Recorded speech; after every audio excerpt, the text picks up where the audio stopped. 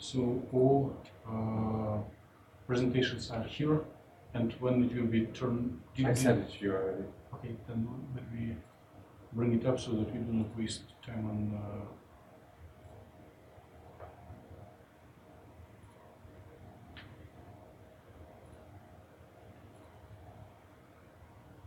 And let me briefly explain what Levi will be presenting.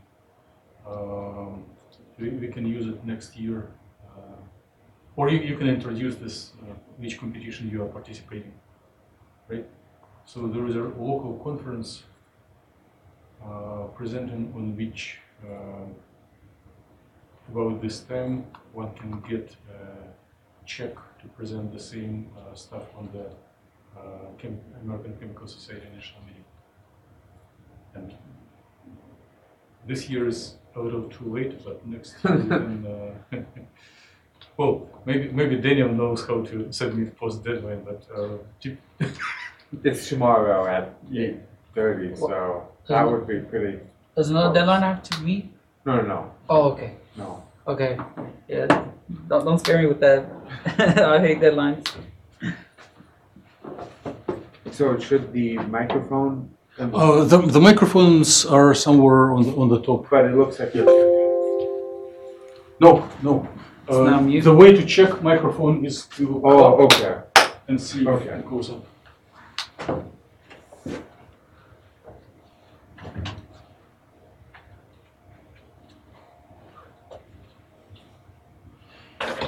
Okay, so basically I'm trying to study the grafting of diazonium on the surface of silicon. So of the record in our group, basically I was trying to study the grafting of diazonium on the carbon nanotube surface. But since the carbon nanotube is very stable, it is not reactive, so my computation work does not work. So that's the reason we switched to the silicon surface. This is a mechanism, very old paper. Basically, this is the surface, and the surface silicon is passivated by hydrogen, and this is the diazonium molecule. So this is a cation, and this is anion. Under some certain conditions, there will be charge transfer from the surface to the molecule, and because of this charge transfer, the surface is now positively charged. And this diazonium cation is now radical. So since it is radical, it is very reactive. So we see the breaking of nitrogen and carbon bond. In this way, we have a complete nitrogen 2 molecule. And we also have a phenol radical. And on the surface, this hydrogen can become a proton. So the proton can react with the anion to form like here, to form a HBF4 molecule. So right here we have two kinds of radicals. On the surface we have a silicon radical, and here we have phenol radical. And this radical can just combine with each other. In this way, we have the functionalization and the diazonium. So what makes the silicon on the surface a positive radical in this? Oh, because there is electron goes up. Never mind. Yeah, there is a charge transfer. I just had a question about like the brackets in the middle one. Usually, I thought the brackets or like whenever you mention organic chemistry, always meant resonance structures. But I guess for this one, it doesn't mean resonance structures, right? I guess this is just some intermediate step. Oh, it's just okay. Sorry. Thank you for clearing that up. So here is my model. So the surface I choose is also silicon 111, and this is diazonium cation, and this is bromide. So I cannot remember the distance, but I guess probably it is like 4.5 angstrom for the molecule to surface. And I first run just geometry optimization, and then I run room temperature ab initio molecular dynamics. The reason I run room temperature ab initio molecular dynamics is just to sample initial geometries from trajectory. So like this is the one trajectory I select from the room temperature and empty trajectory. So this is at 800 foot per second. In the next step, I use this geometry as input for high temperature AIMD calculations. And also in the AIMD calculations, I keep all these atoms fixed, but also allow the very top atoms to relax.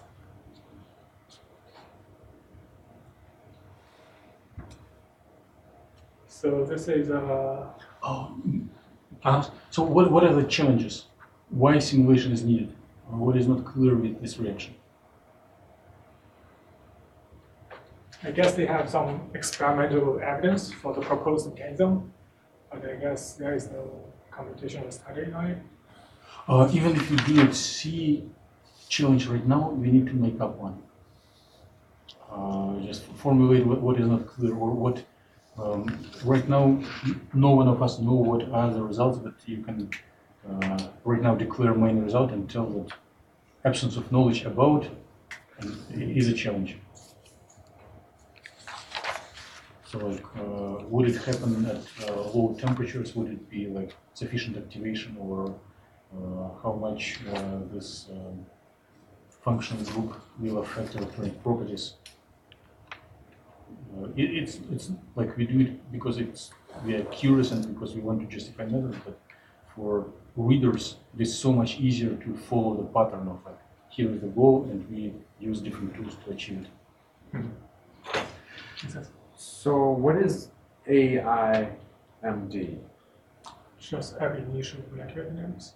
Oh, okay.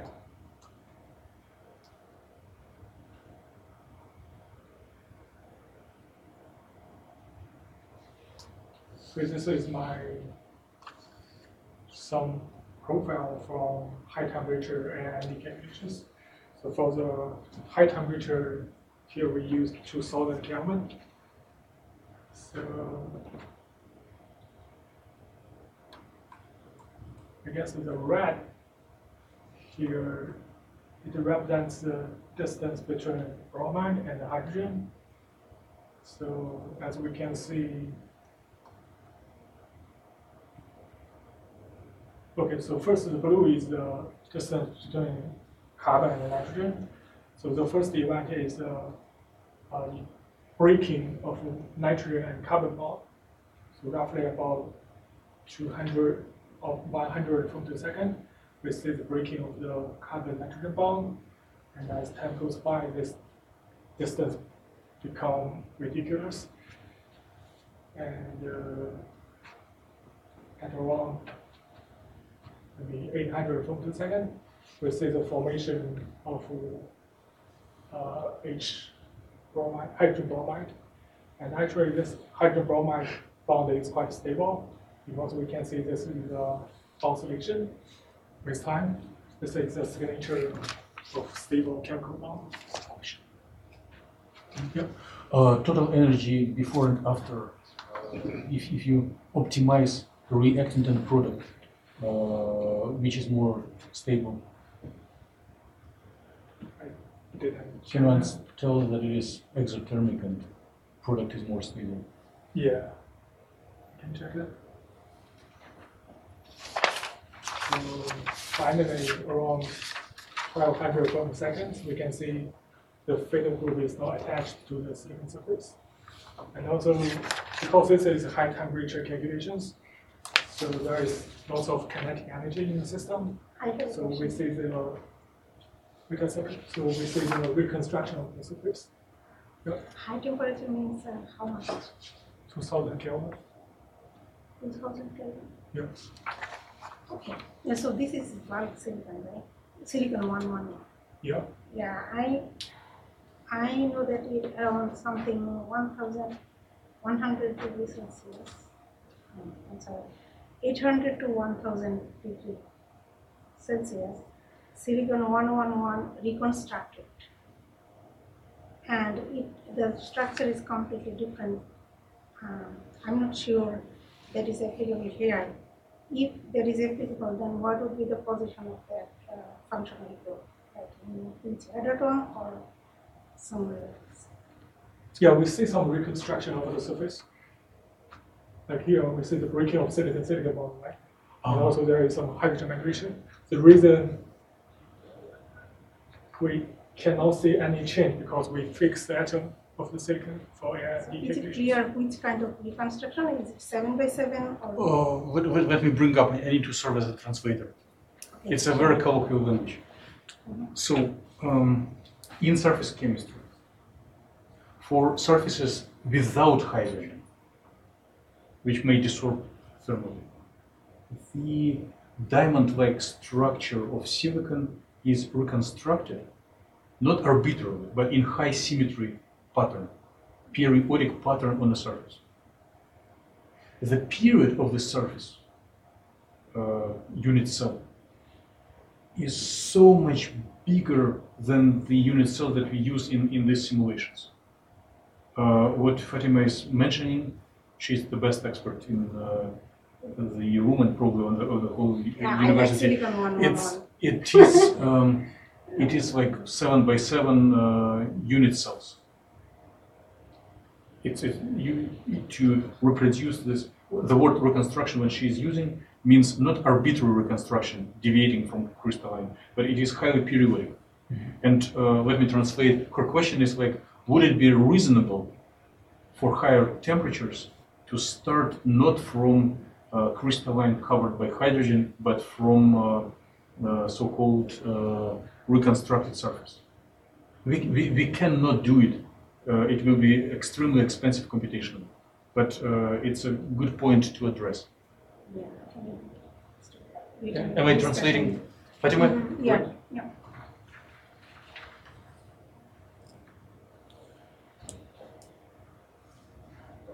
Possible way, probably we shouldn't change anything in calculations, just keep doing as we do, but bring up some verbal hand-waving argument so that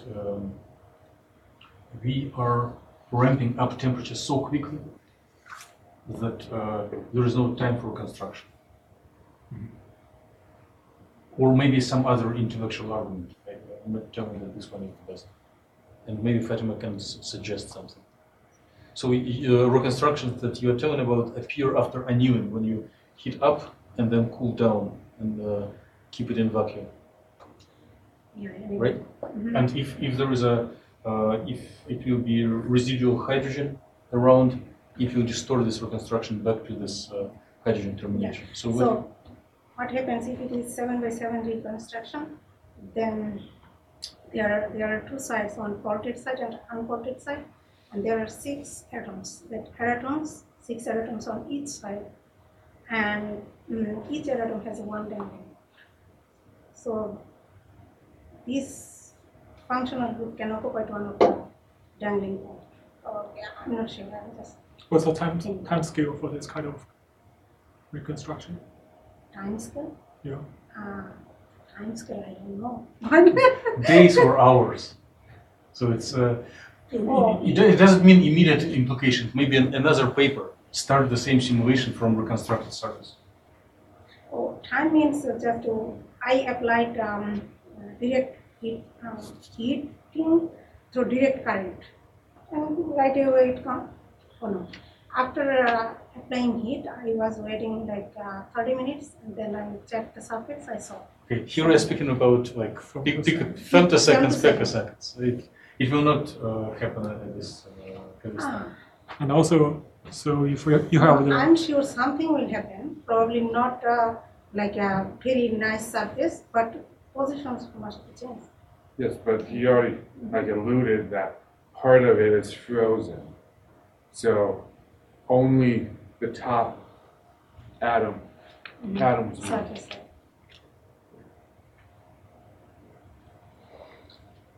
Because the surface atoms have dangling bobs, so they will be constructed. I thought there's hydrogen on the surface. Yes, Yes. we have a hydrogen surface. Yes. Where does the bromine come from? Sorry. I'm just looking at the reaction scheme they showed in the first slide, and I don't know where bromine's from. Just part of this kind of a molecule. Oh, it's part of the Bromine is molecule. negatively charged, and the It's molecule is boron, positively not- charged. Boron. Isn't it boron? Is bro? Is No, boron? no, no. Bromine on this Um, I thought boron was BB. The first page. Oh, yeah. It should be bromine, halogen, like under chlorine in the periodic table. Oh. Right? Fluorine, I know chlorine, what bromine. boron. But he's just saying they used BF4 in the first one. The So it's boron. different experimental setup. Wait. The first page is from the paper. The only difference is So the paper says Anion. boron, tetrafluoride. yes, but you can choose whatever anion you want. It will. Yeah, so it's different experimental setup Yeah. than the first page. Yeah, we are missing Good. brain weight here. The schedule was scrambled. I didn't send additional invitation. There is a project that a lot of you may witnessed or participated. That this functional group, this compound of the diazonium salt, is actively used to functionalize carbon materials like carbon nanotubes. And one of the discoveries that Yulun is presenting right now, that this functional group is really able to influence in positive sense properties not only of carbon nanotubes but other materials as well. So in some sense it is not, well, from one of the angles it's not study of silicon, it's more study of the diazonium salt as it can functionalize other materials. What'd you call the salt? Sorry. Huh? What'd you say the salt was? Sorry, diazonium. Diazonium. So if you see what Yulun is showing, it's phenyl benzene ring connected to two nitrogens. Uh-huh. And if you construct it this way, it will be charged. Charge. And in order to compensate charge, you need additional anion. So this cation is anion, so it is a salt. And when you try to evaporate, sublime, deposit, it decomposes and actively tries to bring phenyl group to anything.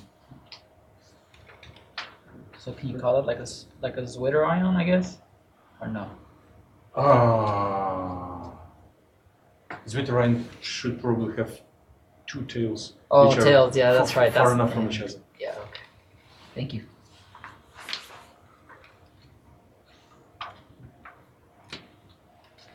It's not 10 minutes.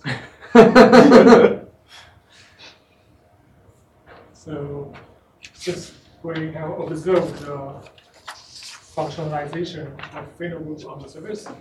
So next time I just want to compare how much the electronic structure can be changed by the surface functionalization.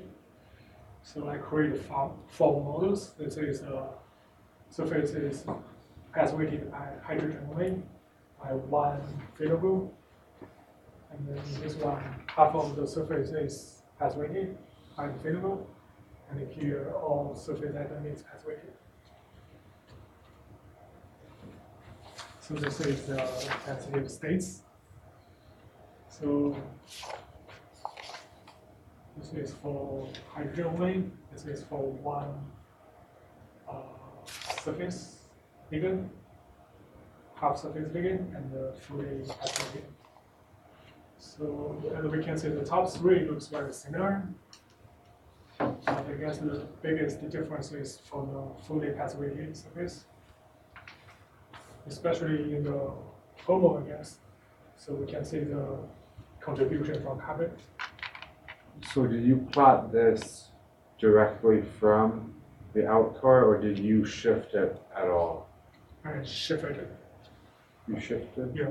So where's your homoluma gap? So for this one, for top three, it's about 0.7 electron volts. Okay. For this one, it's like 0.45, something like that. Okay. So the top three are open and the bottom one is kind of getting close. Yeah. I guess one reason is because the phenyl group is kind of bulky, so there might be some reconstruction on the surface, and also there might be some hyperstacking.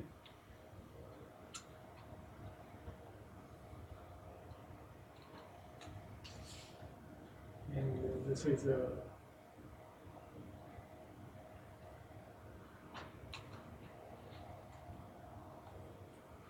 is a water spectrum. So in spite of the almost closed gap, the absorption is in the silicon-silicon transitions. Yeah. So this phenyl group do not contribute to absorption. They might be optically inactive. Very inactive. When How they does do it happen? So? carbon nanotubes, do they see a change in absorption as well? A lot. Oh.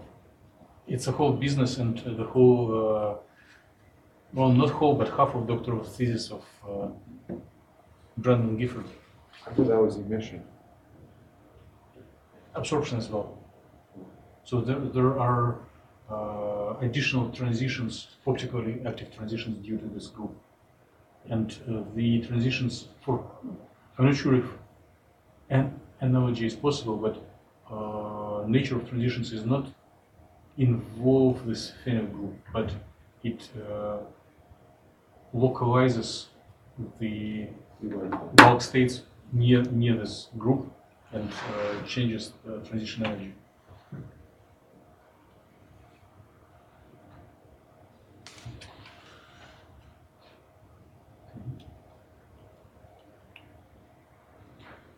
Okay, I guess this is my last slide. I guess in future, we'll do some non-adiabatic couplings for these models. Okay. Why surface? Why not quantum dot or nanowire?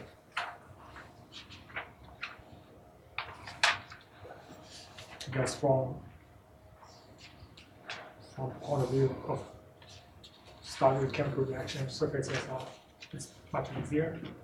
Okay, so it's just a question of how easy, but from point of view of applications, if one is looking to, well, right now the interest was only in reaction, but if you look forward to applications and possible change of electronic and optical properties, would they be more proclaimed, declared on the nanowires or quantum dots? Yeah. And maybe there should be like experimental works on spectra for new functionalized quantum dots or new functionalized nanowires. By the way, then one can combine this project with nanowires project, and electronic states localized on the phenyl will have no dispersion. Will be like flat, and silicon states will have dispersion. I don't know, it's just a fantasy for the far future. Okay, but let's thank Yulun. Is anyone else coming? I'm not sure. Okay, then we can hold you. Okay, I'll hold. Okay. You want me to go? Yeah. Because what Fatima is going to present will be definitely longer. It will be a dessert at the end of our meeting then.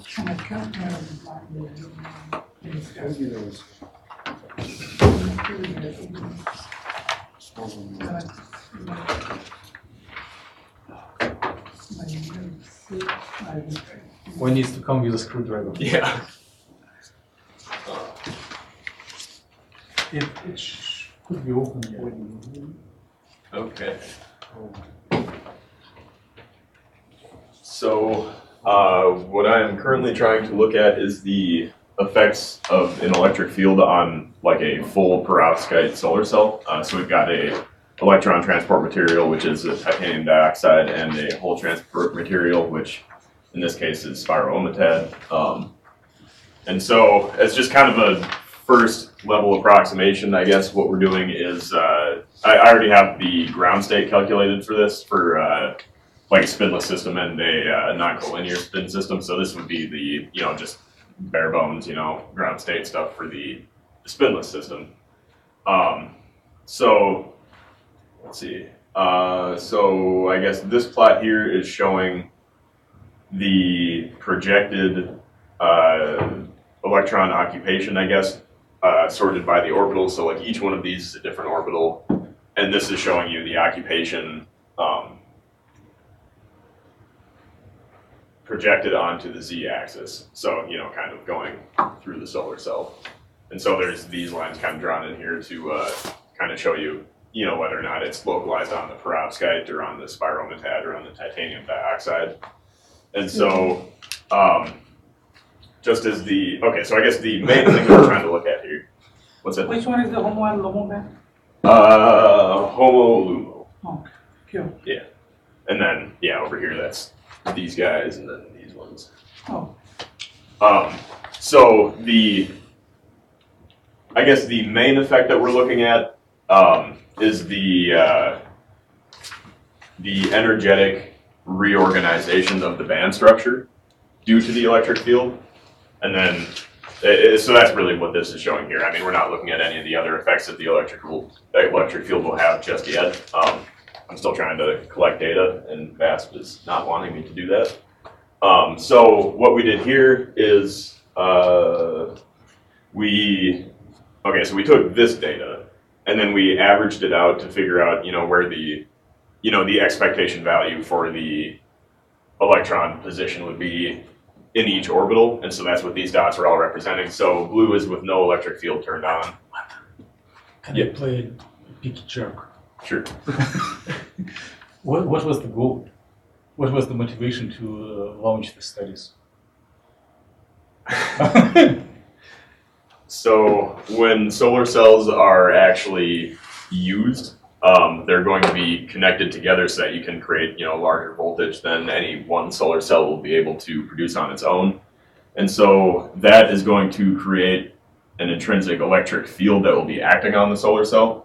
And so we're essentially looking at how we could sort of tune that to get the, I guess, maximum performance out of like a solar panel.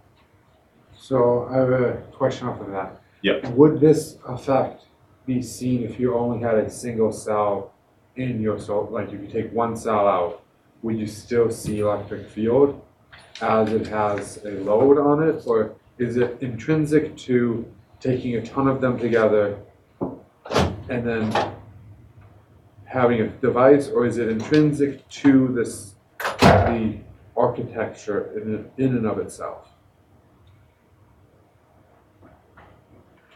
Should be definitely predominantly due to the architecture. Let's see whether or not there is any in the other cases.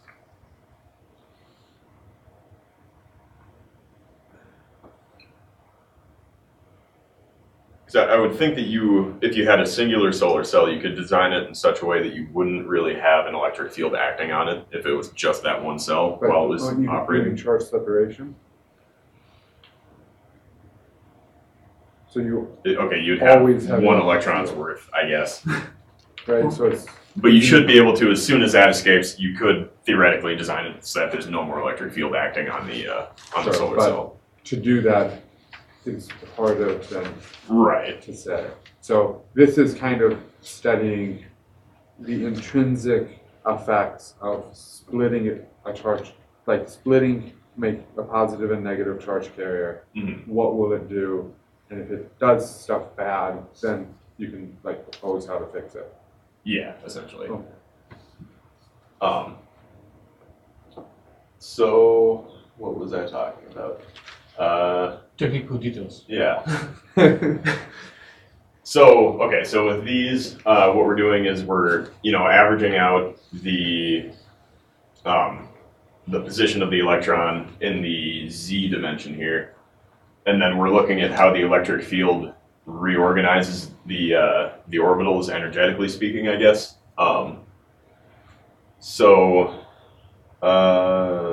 I don't know, should I? So what's the talk about how- Hamiltonian of field to matter interaction? What's that? What is the Hamiltonian of field to matter interaction? You just want me to like write the equation, I guess?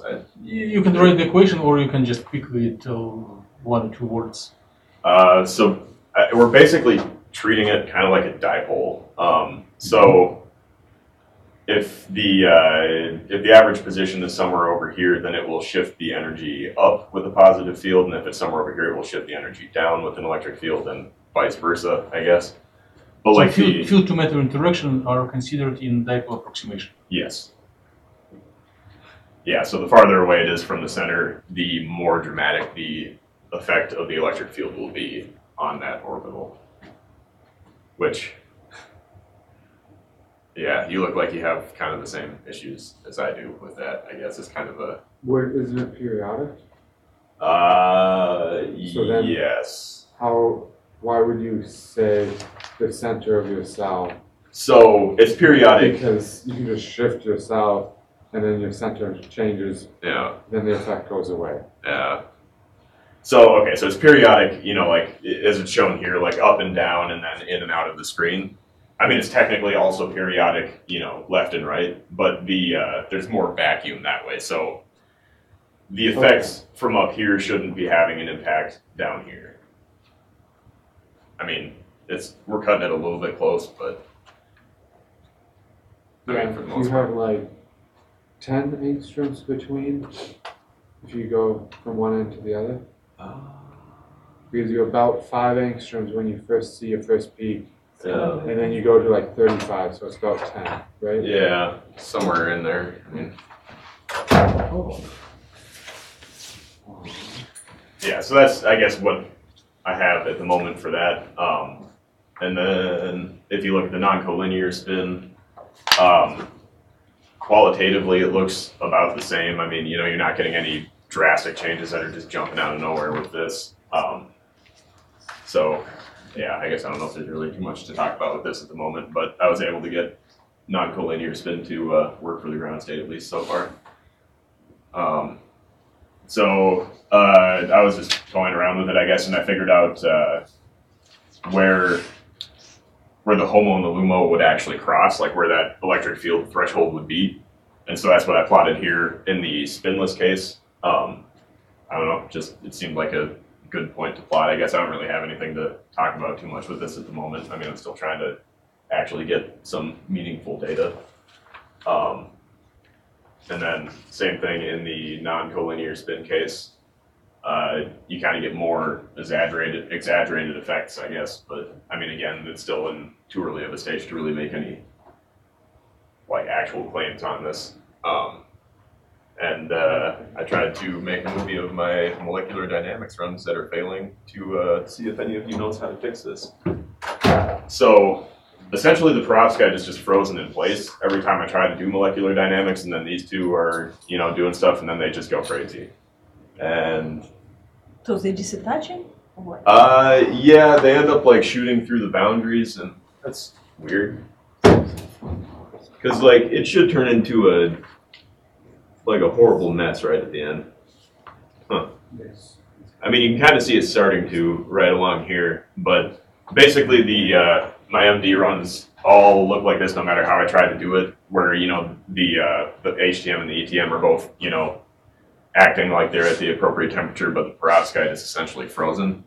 And then they'll end up just wigging out and You going through the freeze it, or periodic it's boundaries. just not moving very much, or what? It does move a little bit. So you run this calculation for all atoms moving, Yes. right? You not freeze, because you can Right. freeze some atoms. Right, but I'm not trying to do that. And I mean, these are all significantly heavier atoms than, you know, the ones that are appearing here and here. So they should move less, but What temperature are you starting them at? so I'm running the molecular dynamics at 300 Kelvin. So when Around you did 100. your heating, What's that? when you heated Yeah, your system, what was your beginning temperature? 0. And then 300 was that. Yeah. So I go 0 to 300, and then I try to run MD at 300, Did and you- MD is where it wigs out. Did you do like stabilization period? Because depending on how your input is, if you start at 0 and end at 300, Yeah. it will slowly increase the energy. Right, yeah, that's what happens. The Proportional to the temperature just mass. keeps going up and up and up in the MD. But then if you stop at 300, it's not actually equilibrated to 300.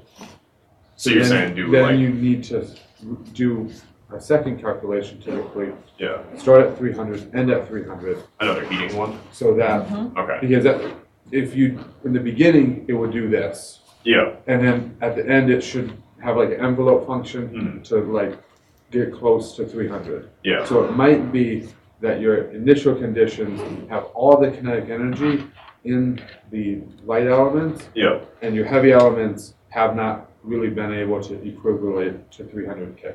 okay, yeah, because I haven't tried to do a separate heating job at Yeah. 300 degrees. I've tried to like increase the length and, you know, like send it back in from an MD job and, Yeah, if you increase the That length, doesn't it seem to just be working. heats it slower. right, yeah, Or that's what I found. It depends on your settings, Mhm. but I think if you take the one from Dimitri's bin, it takes the number of steps yeah, times however, like the amount you need to move, and does a linear Yeah, it's like- change. yeah, it's every NSW, or every N block steps, it'll give it a thermal kick Yeah, over the, but it you know, does it equally linearly. divided over the NSW steps. But here is a conceptual problem when you deal with this kind of systems, right? Because you have so big difference between vibrational frequencies of your organic molecules versus inorganic molecules. Yeah. Those solid ones, right?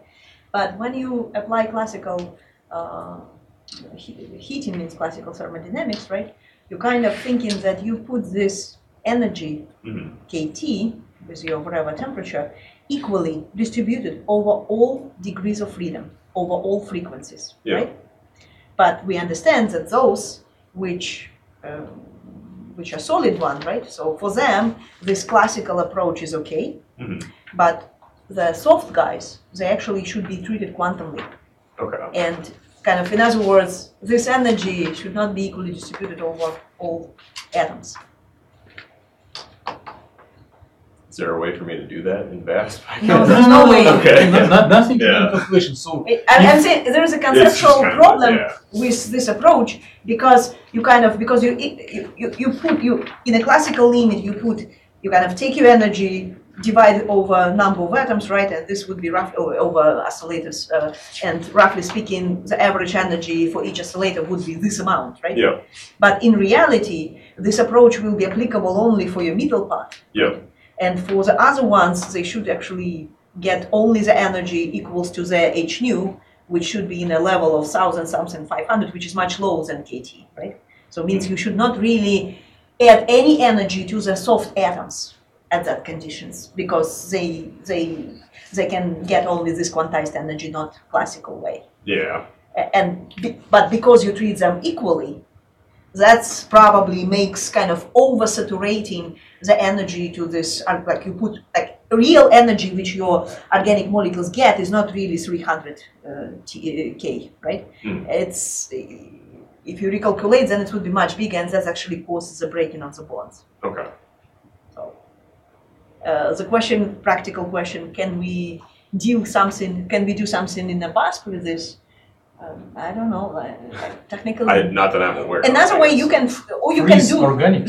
you can Yeah, make organics, tricks. yeah. You can make tricks, freeze some molecules, heat everything. then heat the And then- guy. And then during molecular dynamics, unfreeze. So Yeah. let heat slowly dissipate from semiconductor to organics.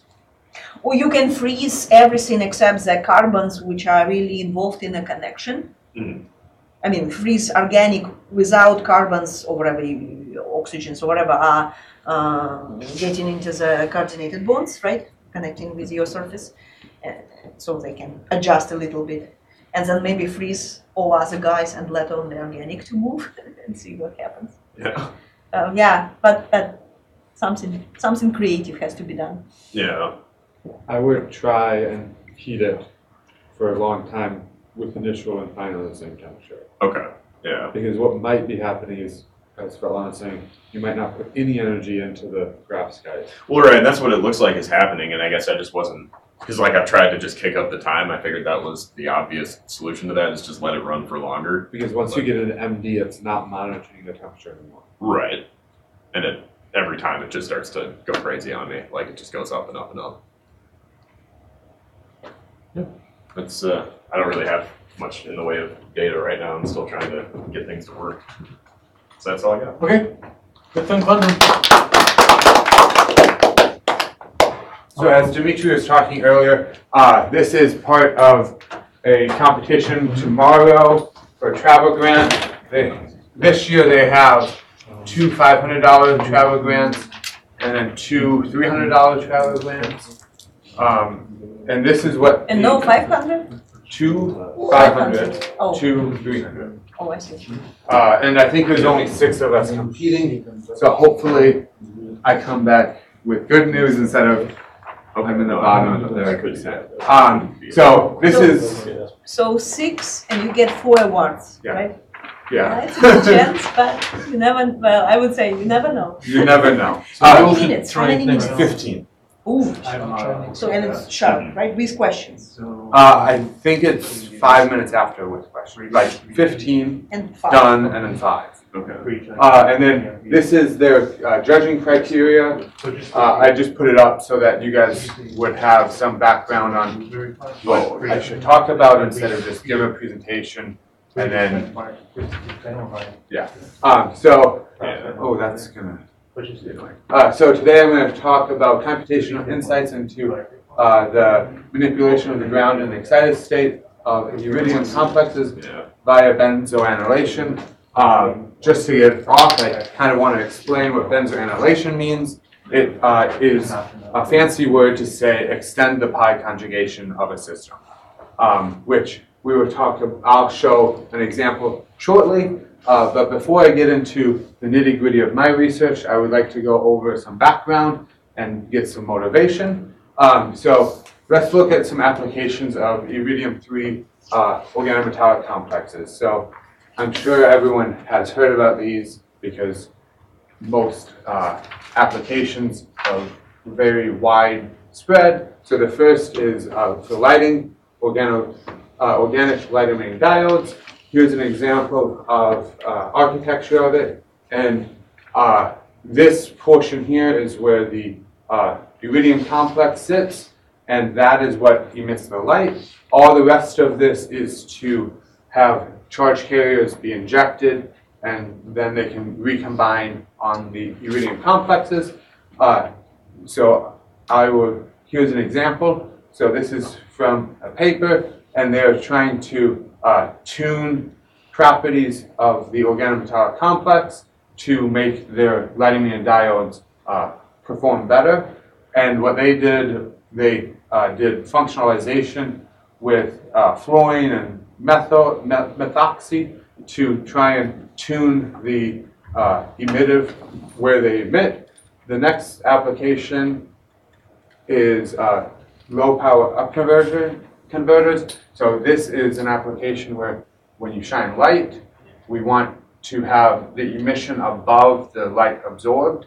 And here is an example of it. So you have a green light, and then when you have the up converter, it turns blue, which means that your emittive state is above the absorption state. And the last application is biolabeling.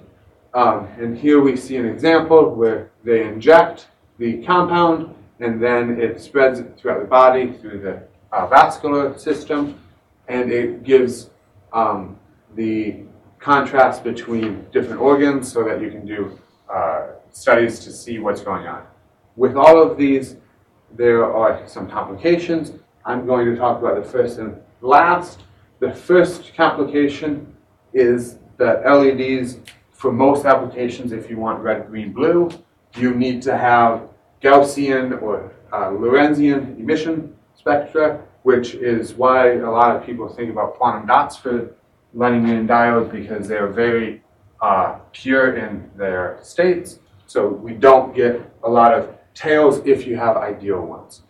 For organic compounds, you tend to have a lot broader lines, which I kind of had in the back. You get like vibronic peaks, which is one problem for organic light-emitting diodes.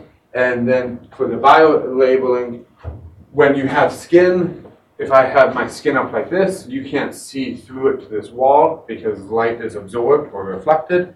which means if we use organic iridium complexes, we need to have emission below around 800 nanometers, which then can penetrate into the skin for imaging purposes. What I'm going to talk about. So this is infrared range, right? Yes. Already 800 is infrared, right? Yes, it's near infrared.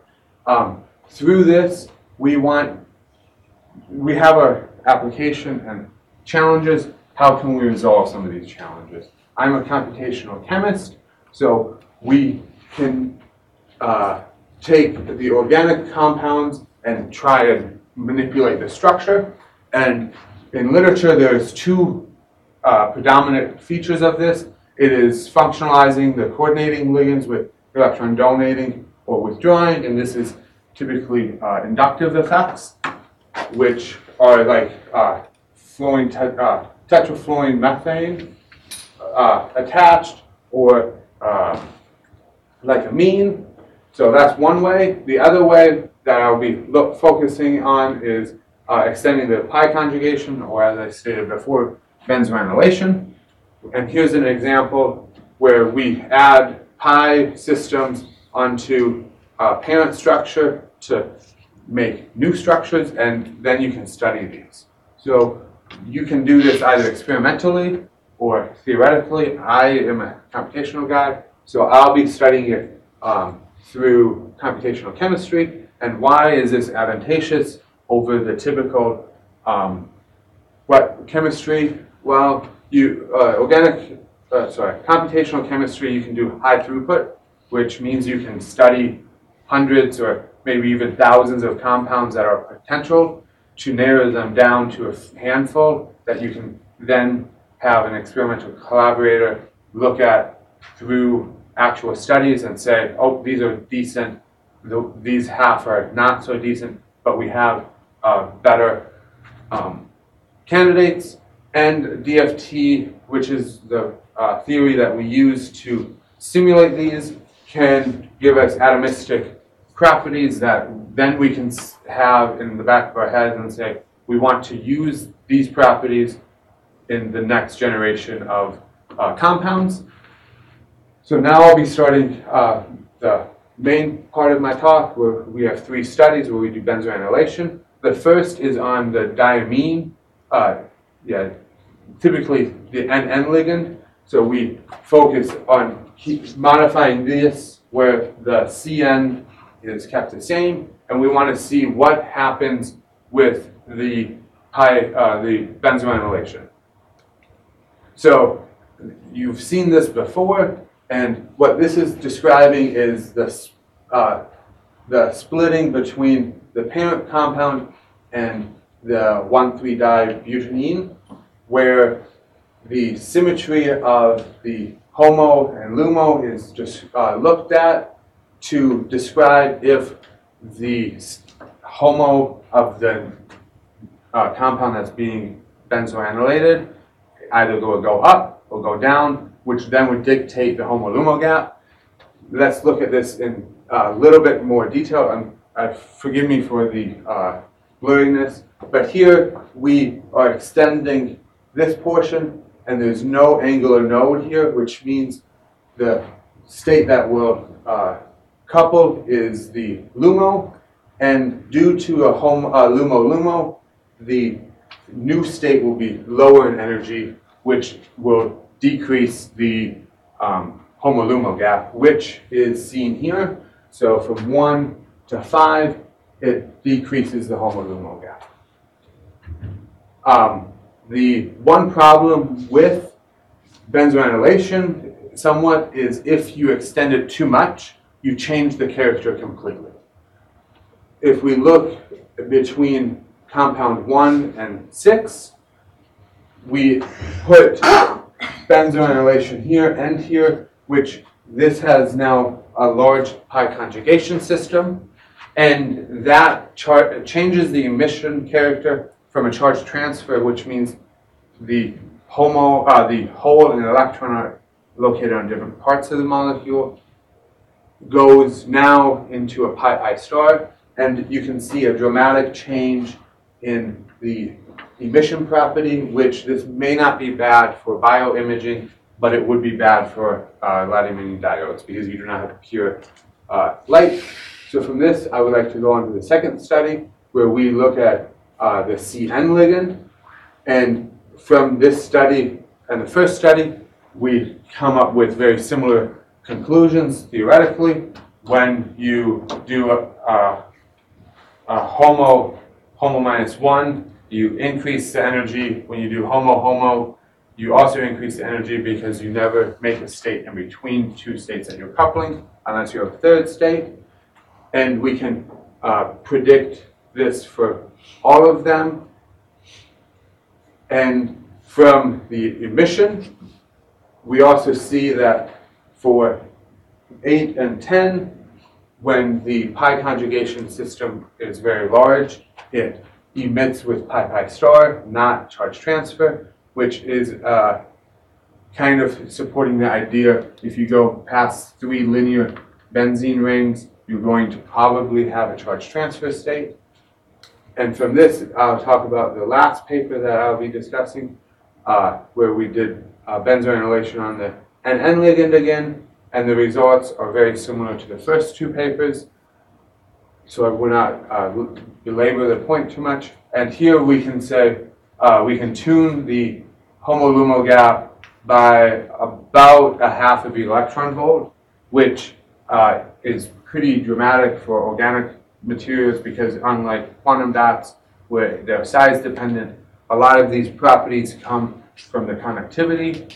So benzoynylation is a good tool to tune your homo-lumo gap and in turn your absorption and your emission.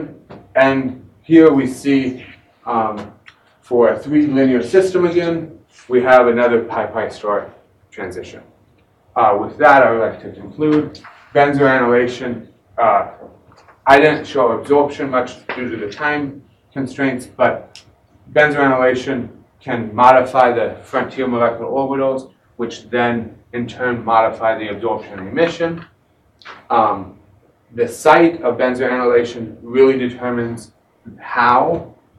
So as a computational chemist, I can take a parent molecule, run VFT calculations, go back to the experimentalists and say, these are good points for benzoynylation because the energies will go down, which is what we're kind of looking for. We want to go under 800 nanometers.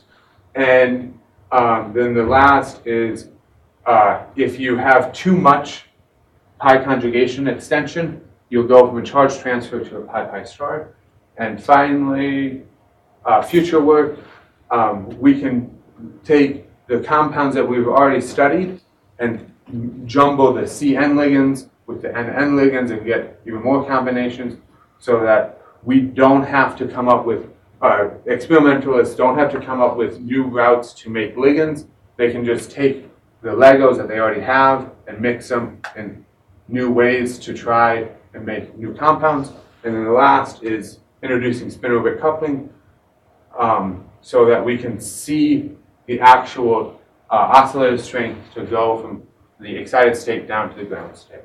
With that, I would like to thank my group, my advisor, which is a co-author, Brennan Gifford, Javed, Dr. Soon, and Bing Ching, which is also a co-author, and then for the computational resources, NDSU CCAST.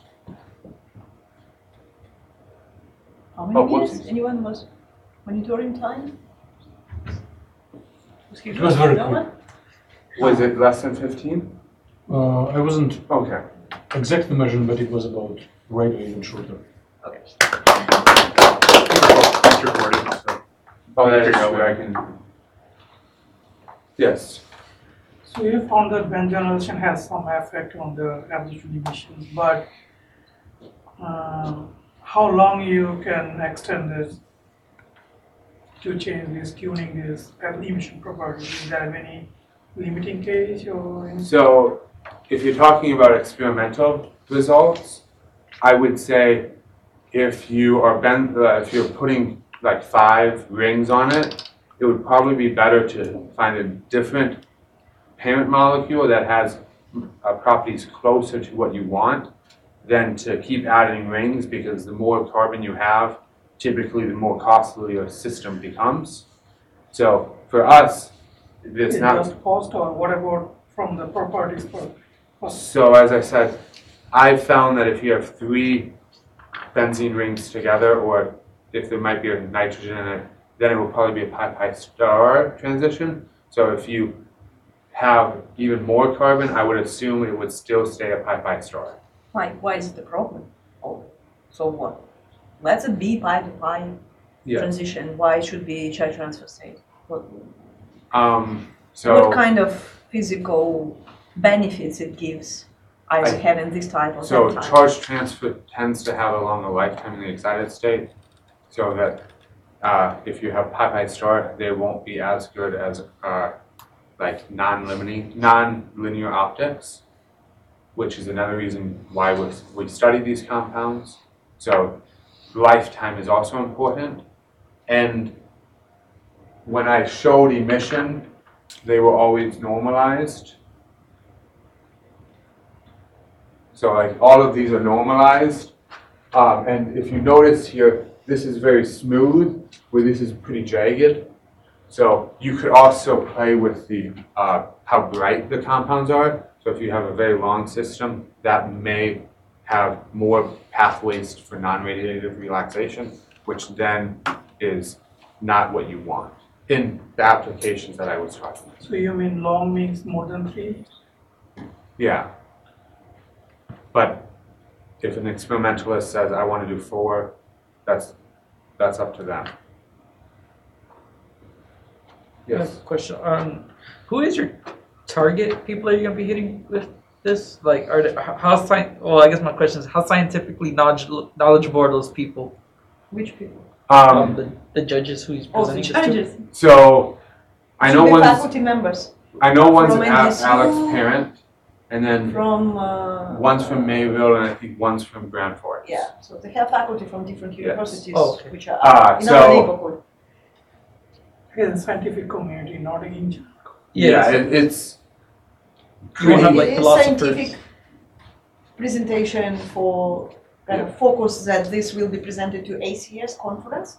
So it's definitely aligned to the professionals rather than just brought out. and Okay. I could try and bring more flowery things to it. I just have a lot to go through in 15 minutes. Yeah. So to add even more, Now I would just say that like if it was just for a more general knowledge, maybe just the introduction, try to yeah, capture those people, because by the halfway through your talk, they'll probably be on their phones or yeah. So thinking elsewhere. I might try and reduce the technical jargon, because the 3 studies computationally have very similar results. Experimentally, they're different, which is why they're in different papers, but the 3 main results are in every paper, so I tried to hit home that. Okay. No, but it still seems like there's people that are well knowledgeable in the scientific community that are going to be going there, so it's not a bad thing. So you said the 3 papers only different because you say experimentally. I take it as synthesis is different, or what is really different from experimental? So the results experimentally. So the which compounds have higher excited state absorption, which means like nonlinear optics. Higher excited state absorption. You mean higher, larger energy, or what do you mean higher? Or more No, intense? so transient absorption Ah. can be different. And the routes to synthesize these are different. I have But my question is, like how to do it, because I don't want to be. no, I don't want you Okay. to explain how they were synthesizing it. But my question is, you said that you increase benzoionization, and in all cases when you increase its redshifts, does it also deal with position where you do it? Yes, and that's why. And I guess there's also probably different difference in these papers, right? It's not just the length of these molecules; it's also their position in a ligands, right? So that was this point. Maybe I didn't drive it home enough, but the site of benzoinylation determines the interaction. So if it's a homo-homo transition, then it will decrease the homo-lumo gap. If it's a homo-lumo transition, it will increase, or vice versa. Well, again, when you say increase interaction, it's oh yeah, that's it's not, kind of that's not inside, right? Yeah. But your output, that because of this change in interaction, you will have difference in the energy of their optical transition. Then it's a little bit different focus for this point. And can you return back to your slides where you're explaining what's really causing these redshifts? You were addressing this in 2 slides, I guess. 6, 7, I guess. Maybe. Here? Yeah, one. I think this was, yeah, but this will good. So you were talking about something luma luma homa homa, and I didn't really get what exactly luma luma homa homa. What's really this dashed lines mean? So here, if we go to the full size, it's a bit hard to see, and that's why I blew it up. If we look here, there's an angular, there's a node here, which means that one phase is here. First of all, what exactly are you showing on these smaller bubbles? This? No, that. No, Okay, what is that? the big guys, this is your complex. Yes. And So- the small one is what? It's just a ligand, right? Yes, the 1,3-di. You just take isolated ligand, Mhm. which having this how it calls, where you increase your conjugation, or what kind of ligand you look at? There are So several this- ligands in your molecule, right? So this ligand,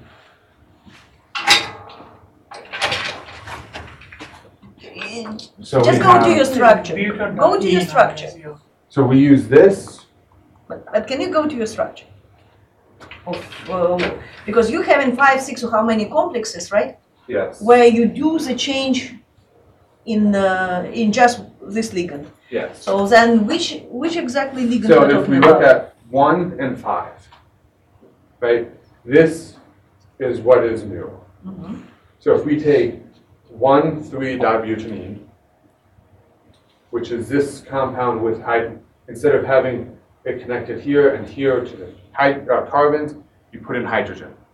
So we have a hydrogen here and a hydrogen here, here, and then this group. So we take this, we take that group, and we say, how do the frontier molecular orbitals match?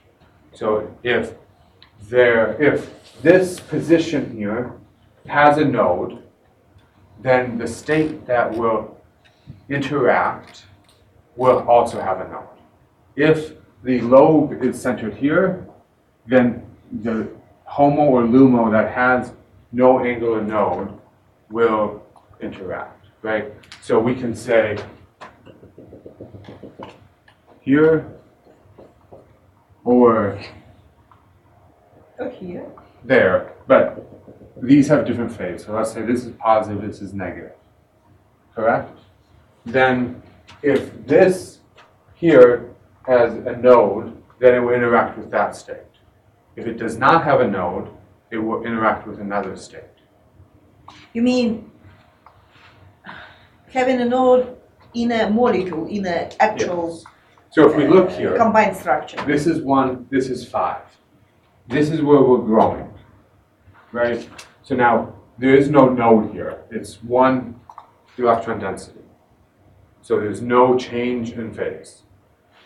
If we look here and exclude the outer portion, it stays red the entire time.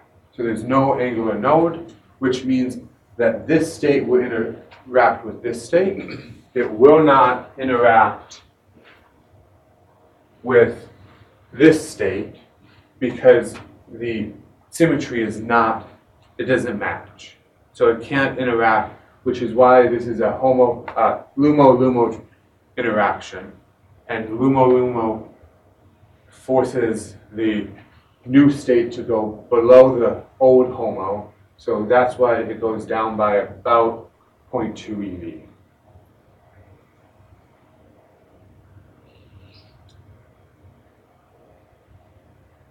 The problem is that it's completely unclear when, I mean, when you explain and spend like another 15 minutes of explaining this thing, I think it's kind of people can get it. But it was completely unclear what's exactly going on and what the small features are and why they should have HOMA, LUMA kind of interaction, right? Is completely, I don't know. For people who were never doing it, probably you never really and I get think, what exactly going on, right? So do you think adding a slide between wide study computation and the studies where I show the interaction of orbitals? Maybe you would be can, helpful? again, if you think that this is a very important point, right? So you probably can again go to your structure, like say, okay, and now we want to explain what really causing these shifts and why they're not really consistently, because you expect, like, am I right that your conjugation is growing from 1 to 6 if you go complex 1 to 6, so it's not really right. And you kind of think that if, like, just idea, so you increasing the conjugation length, you're supposed to shift it to the red consistently because of the increase in the conjugation, like particle in the box model. But it's not coming consistently, right? Yes. So, and moreover, you can say that your HOMA is kind of not affected at all, right? Correct. But your LUMA is doing crazy things, going up or down, and down or up, and something like this, right? So probably you can go a little bit in the deep, if you really think that this is an important point, you can just look, kind of focus on this overall results, say, well, we see this kind of behavior consistently for HOMA, but not consistent for LUMA. And then the question is why, what's really causing it? We want to answer this question. And for this, we kind of make a model, simplified, artificial, whatever you can say, model of just this piece of the ligand and see how much this, if orbital is, if the electronic density is contributing from this piece, kind of what exactly responsible for changing this HOMA-LUMA.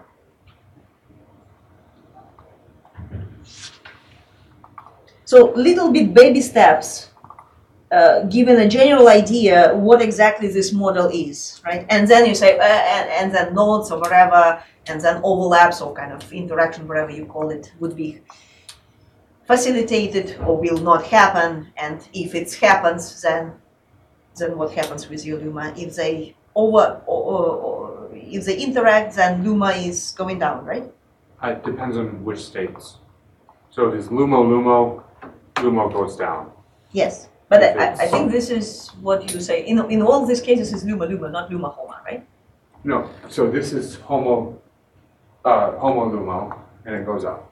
That's why this is high. Ah, okay. Yeah. So there's 4 different cases that can happen.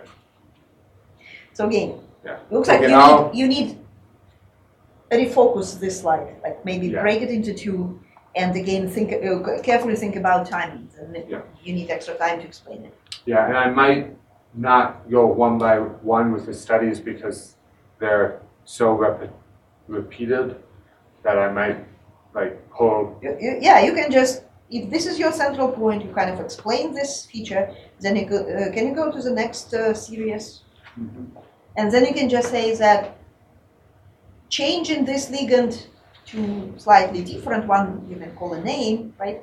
Kind of results, like we apply the same methodology and we again see very consistent results for LUMA, HOMA, going up or going down, and that's it. You don't need to go to the details anymore. Okay. The slide can stay the same, but you spend like really a couple of minutes, seconds on it. Okay. Any other questions? Okay. Can you go back to your motivation? Motivation. I think it was good, but just maybe highlight it a little bit. So you're showing 3 examples, right? Yes. And for biological labeling, I think you explained very nicely why is it important. Like your goal is to find such ligands which will move it to the red, right? But on the other hand, you said that other parameters are important, like lifetime, something else. Maybe again in your introduction part, you need to add this, saying that We're interested in what specific parameters you are focusing on. So first it's energy, which we want to shift to the red as much as possible to get kind of infrared emission. Lifetime, what else? I don't know, the emission, how it calls, the intensity of emission, right? The cross-section of emission or something like this. Yeah. Is it bright, or is it, and of course, all the three of how many parameters will be, some of them or all of them will be more beneficial for this application, or that application, right? And then you probably can say, we will focus only on a question of the shift of the energy. We're not really considering lifetime or anything.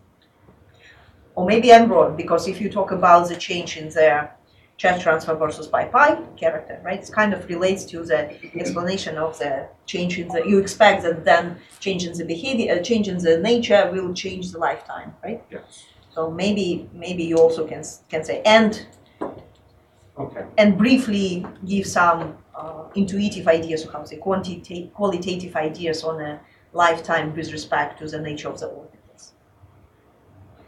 Kind of narrow down your focus, what exactly your calculations will be focusing on as an outcome, what you need to get as an outcome.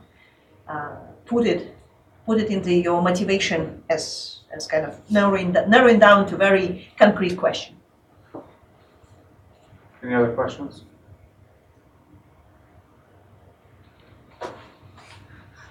Okay, let's thank Levi once again. And we have last speaker, but not least in the program, Fatima. You are invited to the stage. How long are you going to talk? She has like 15 slides. I will stay for another 50 minutes, and if you will be not done by that time, I will be around. Maybe. But don't be surprised if I'm leaving, because I really need to run. If audience is smaller, I'm happy. Less questions, right?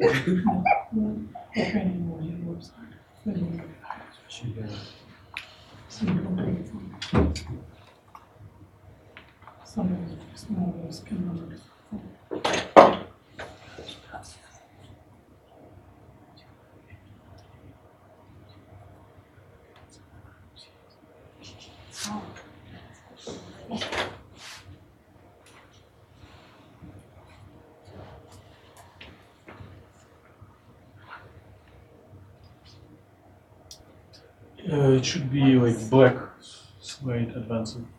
Huh? Oh, I put it in my pocket. Sorry about that.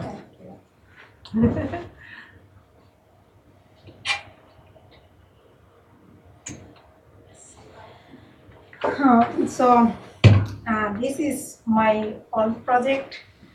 So far I calculated relaxation rate for electron for 2 silicon nanowires grown in 001 and 111 crystallographic direction. Now I calculated relaxation rate for hole and photoluminescence for the same models. Here is the outline. First I'll talk briefly about the context and challenge, then methods. Method section includes only the procedure, what I did, not many equations, not many theories. And then results, and finally conclusion. So we know silicon nanowires exhibit optoelectric properties like band gap, radiative and non-radiative transitions, charge carrier relaxation rates, and all of them are dependent on momentum dispersion along crystal projection. Here is the band structure. The reason I showed this band structure because I'll consider only 4K points. So this band structure here there are 16K points, and the next one for first 2 panels, left panels, there are 4K points only. If we compare the previous band structure and this one, we can see that the shapes of the bands are not changing much.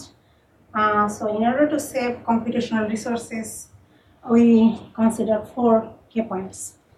And the rightmost panel is the valence band of silicon 100 nanowire, and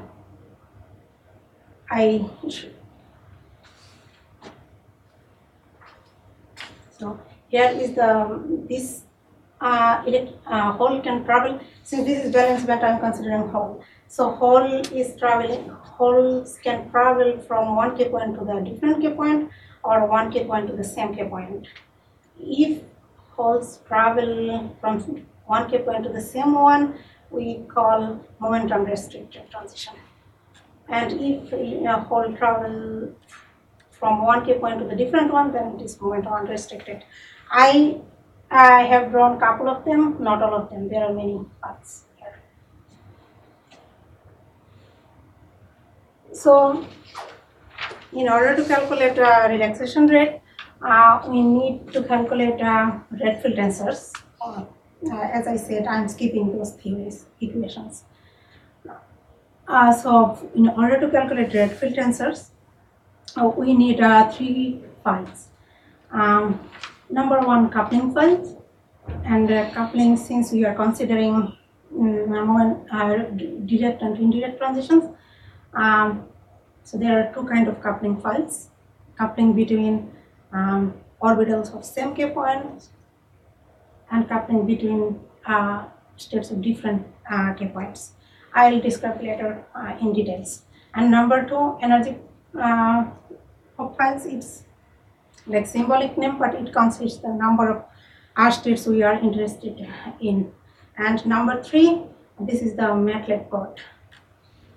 So there are 2 names here. And now, actually it should be, this one should be number 2. So this one, this file consists for each K point, we are interested in 80 orbitals.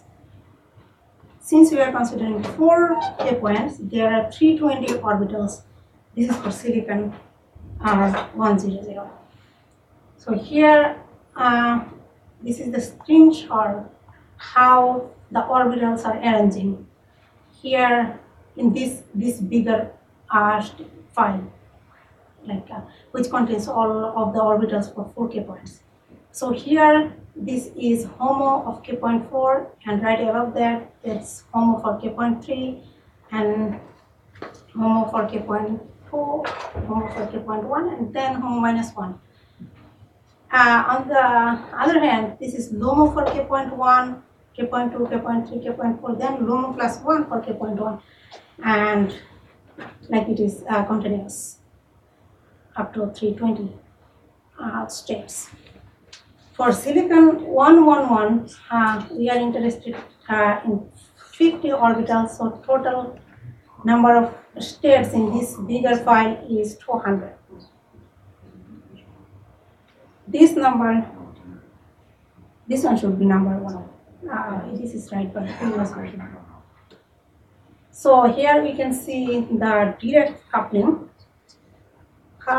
of orbitals at same K points. So the format of the coupling file is coupling dot number of K point dot 001, and there are 892 coupling files for each K points for direct couplings.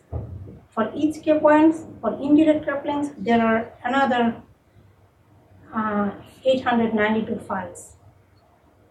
So the format of these indirect coupling files are coupling dot K point number of K point 1 to number of K point another one, number of K point 2, and then this is the number of file. So, and the number 3 file was MATLAB code. If we run that code, then we will get this Redfield tensor for the same K point for these direct coupling files. And from these indirect coupling files, we can get rate field tensors for one k point to another one. Like our rate field tensor 0.2, k point 2 to 1, k point 3 to 1, 3 to 2, 3 to 4, etc. And so finally, after running the code, we have 16 rate field tensors files here. And we combined all of these 16 here, this 5R file, this super tensor. Now I'm going to tell you how the matrix elements are arranged in this 5R super tensor. Here, this is not exactly the way these matrix elements are arranged. It is a little bit complicated. Like this one is first element of this one. This is the first element of this one, and this is the first of that one, and that is the first element of this one, and this one is the first element of this one. Now, after first elements are arranged this way, and then the second element of this one is here, and continue. Yes, it is continued that way. And this is the third. First element of this one. This is first element of what the field tensor 4.1, and it is continuous. Now, once we have the rate field tensor file, we can calculate the electron and hole dynamics. So for calculating dynamics, we need one more file that is panned out and different MATLAB code. Here it is. So there are 4 files required here. Once all of them we have, we can calculate the electron and hole dynamics. The figure is, I'll show later. Put it here, but okay. So once we can calculate the dynamic, electron and hole dynamic, after that we can calculate the photoluminescence. For calculating photoluminescence, we need 5 files. The rate field tensors, that file that contains total number of orbitals, and Formaster optics file, band hour, and this MATLAB code. There should be another one more name here. Okay. Now we need to arrange. Since we are considering 4K points, we have 4 Formaster equation. And in order to correlate with in order to arrange similar to that super tensor, rate field super tensor, we arranged our 4 Formaster equations this way. And this is Formaster equation, Formaster file for K.1, and then it is diagonal. So Formaster for K.1, Formaster for K.2, 3, 4, and all the other matrix elements are 0. So are you assuming that there's like no cross interaction? Or how can you say everything's 0? No interaction we are considering.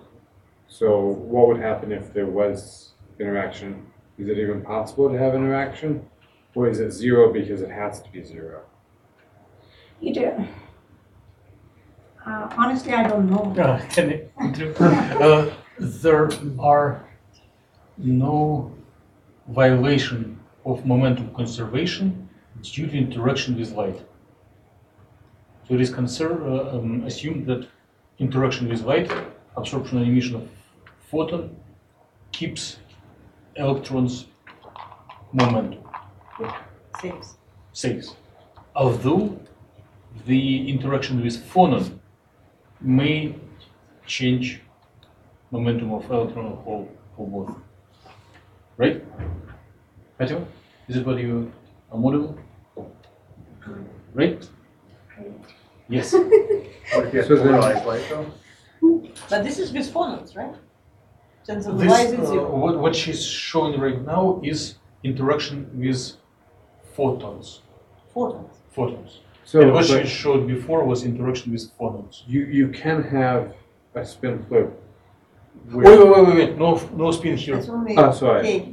Oh yeah, never mind. Yes. Okay. So You angular can momentum of flip photon to deal with momentum of crystal. Okay. Okay. So then you are saying, by your formalism, that it's an instantaneous jump, and then it lets the crystal move, and then if it jumps again, it's an instantaneous jump, and then it lets it move.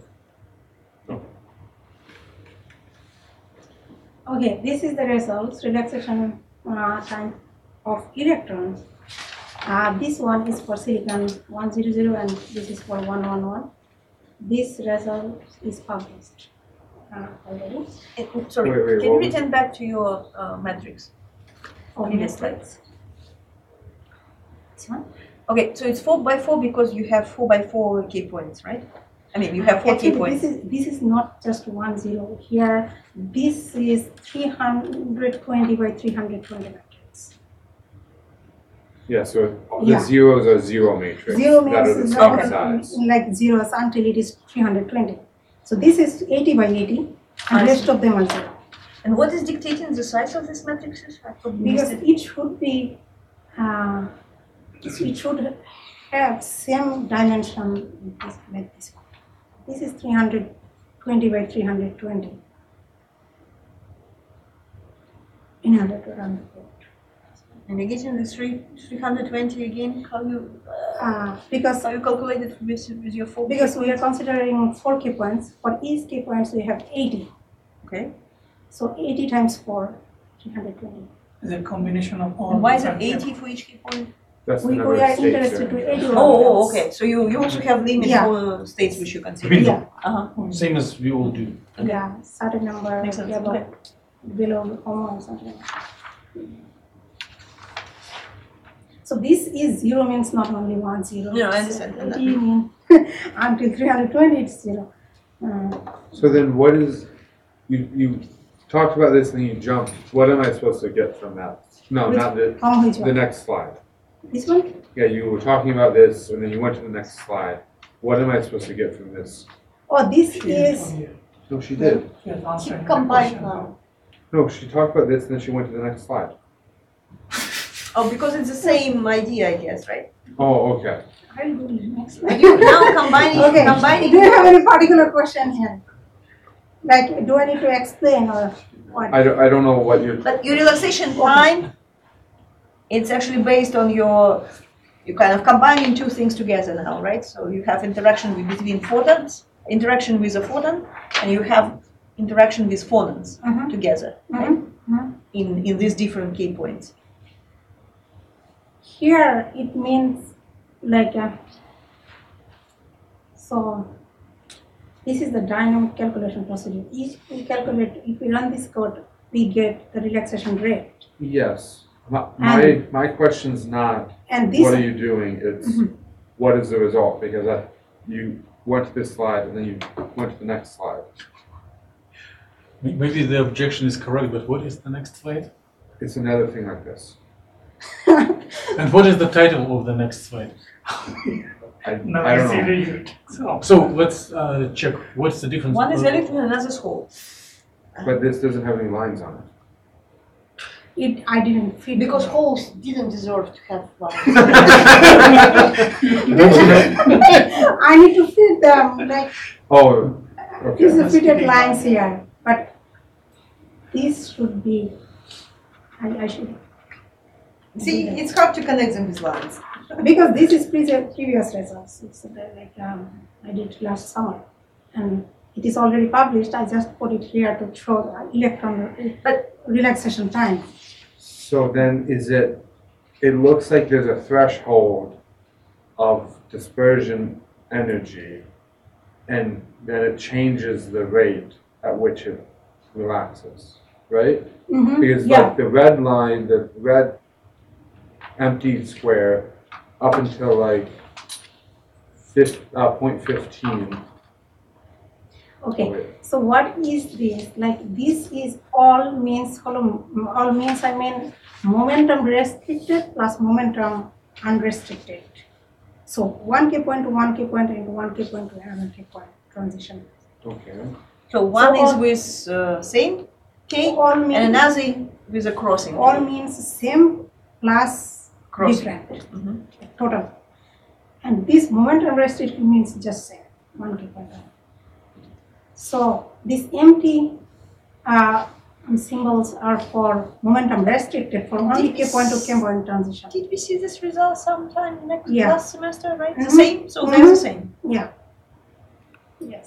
Okay. And these are for all transitions, like momentum restricted plus unrestricted. So with So the all momentums, Mhm. the relaxant time is about the same. So if we consider all transition momentum restricted plus unrestricted, then electron relaxes faster. But was it the discussion last semester that it Yeah. might be artifact because you're really including more pathways? Artifact, there was a question about Or maybe normalization. the question was, yeah, artifact or not artifact? Yeah. Was it normalized? Should it be normalized or not? Yeah. Was it this addressed already Yeah. or not? Not yet. Not yet? No, it is not addressed yet.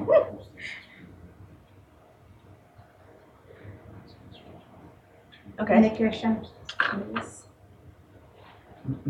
I think that's a complicated way to. Yeah, last semester I taught during this time. Yeah, So I this is didn't. last semester, but I this didn't is this see semester. this. This is for whole. I calculated. This is recent data.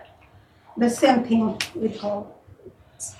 So now lifetime is the trends are flipped. No, actually the symbols are flipped here. I'm sorry. Oh, okay. Okay, that. Compared to previous one, the symbols are flipped. But That's why. You are oh getting- yeah, This is all transition. You know, Okay. so also relaxes faster. I don't have a question. I'll write it down, but it could be very logical to rearrange Yeah, I do. order. So these two figures could be like last two before conclusions because they summarize, each point summarizes dynamics which you're going to present next. So it's like a summary of many calculations is being presented before actual calculations. So, so effect of the momentum restriction is the same in electron and hole, both cases. Oh, from point of view of Point of values, PBS and this one. they're different, right? There you can see like in No, I one mean, case not it's only going from from -1 to ten 2, in the other it's from -2. those are different, different You mean lattices. effect Right, of- it's you see the difference between different cases. But in quantitative point of view, qualitatively they are consistently showing what? So for holes and electrons, they are relaxing faster for all transitions. Holes are faster than electrons, independent When, whether it's with the same holes K are- or different Ks. Holes, no, I'm telling that so when the electron and holes will come back to the HOMO and LOMO, right? They will relaxes. Electron will come back to the LOMO, and holes will come back to the HOMO. So their relaxation times, they are faster for all transitions. But I did not think about which one is faster, electrons or holes. First time I in need which to look case, at it. in restricted or unrestricted? Unrestricted case, right? Both, all transitions. When all transition means restricted plus unrestricted. Okay. Okay, so this one is faster. So what is your dissipation energy? So how much energy is dissipates when? So is How that big? like your excitation energy? So if electron come from excited to the state to the ground state, it will dissipate energy. Right? This energy is their energy. To the ground or to the edge of the band? Edge of the band no. So it's the difference between Excited state and excitation. Initial and final. Mhm. Okay, so it's like excitation Energy minus difference. homonomia. What homo? Excited state. Yeah. For hole it is homo. For electron is LOMO. Yeah. Any question? Any other question? Okay, this is the dynamics figure. So this is now the intermediate steps which you do to to get your Relaxation figures, rate. which you already Mhm. discussed. Exactly. Yeah, this slide No movies? is supposed to be earlier. Okay, now this is the, You probably need to approach the keyboard and hit the enter. Oh, it's not showing you. Oh, movie. Oh, there is a movie. so how electron holds brackets. So in this case, the hole goes slower. Yeah, I think it's quicker.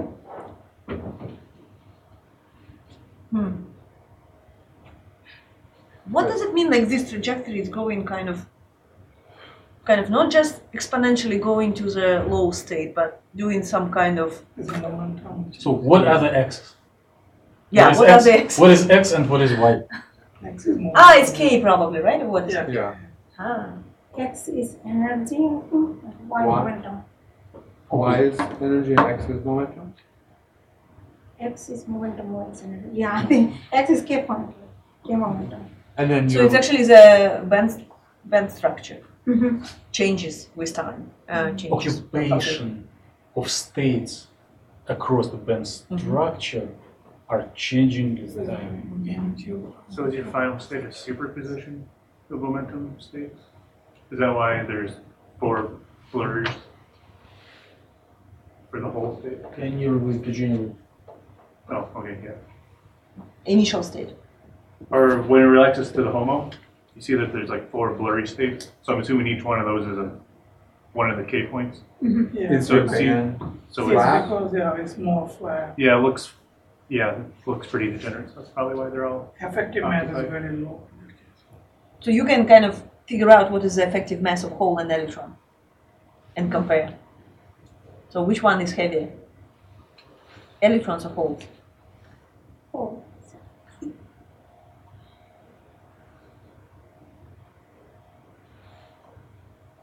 Yes, you are right. yeah. Proton is heavier than electron. It's just slow power. Okay, and again, you look on the slope. Also it's, Any question? Oh, you can run it from Yeah. advancer. Okay, now this is photoluminescence. I'm not. Oh, can you, I apologize, can you go back? Is it- So what, and maybe one back, one more back, because it has labels.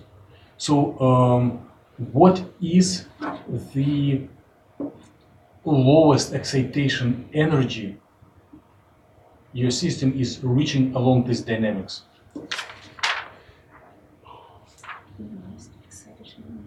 So it starts, you excited from like -2 for holes and 3 for electron, about 5 electron You volt mean excitation. band edge?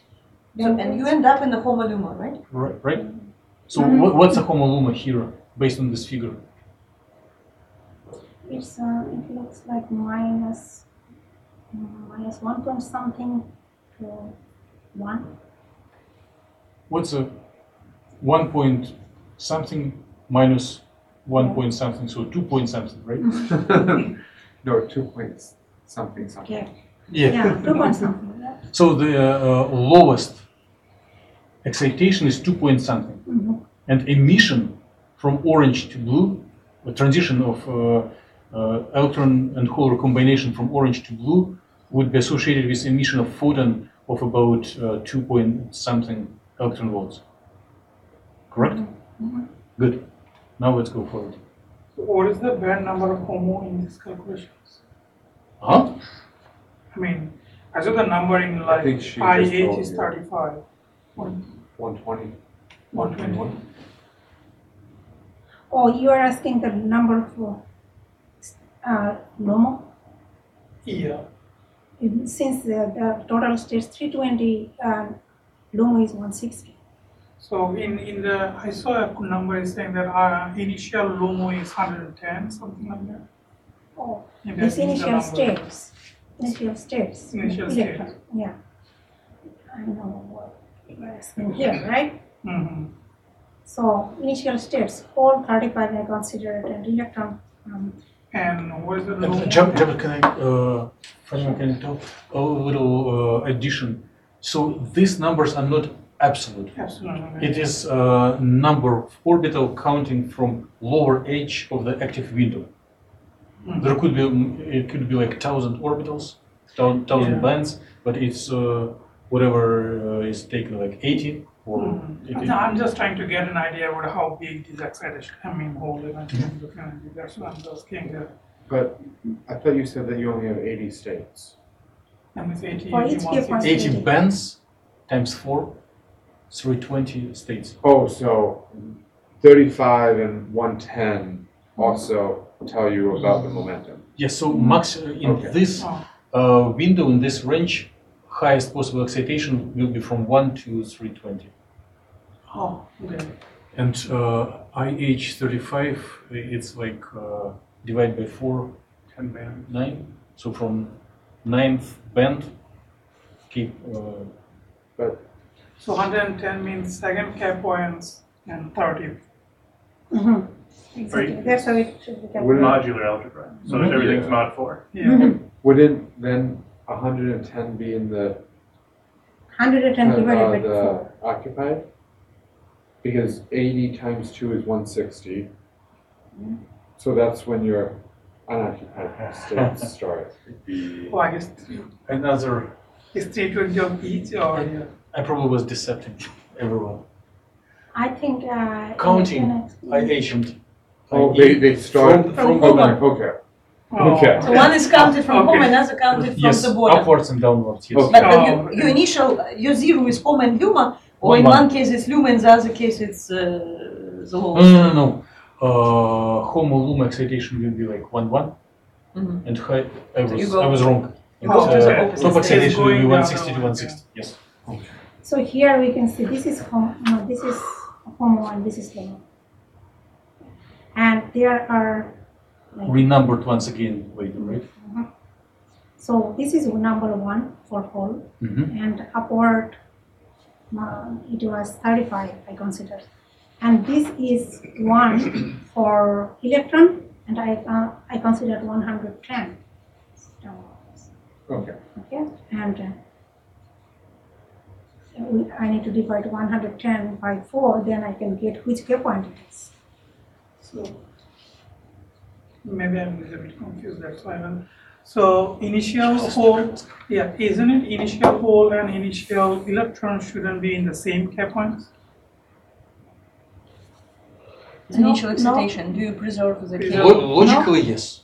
Logically, yes. But there is no ban.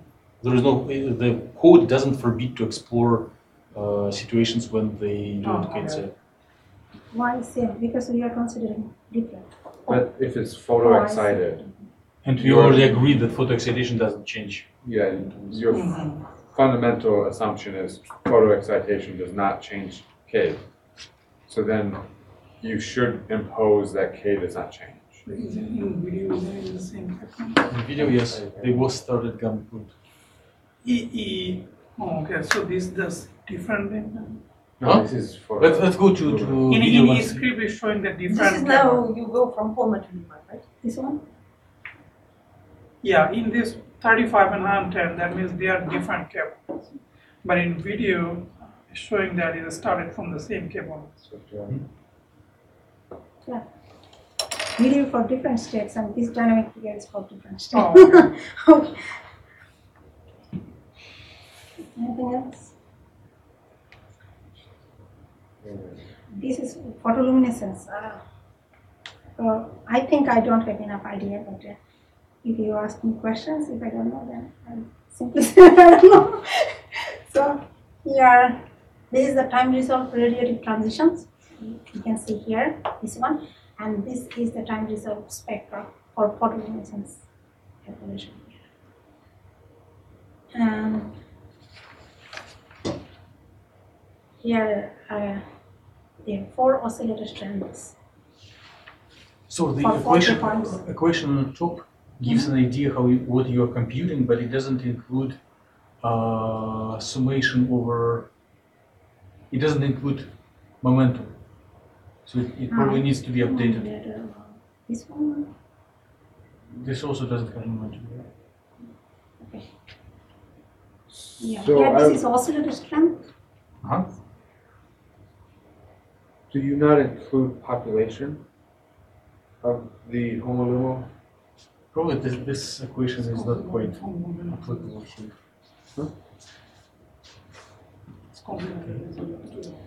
And No, but this is through time. let me play a jerk and ask a killer question. times oscillator strength. So important. It's energy times.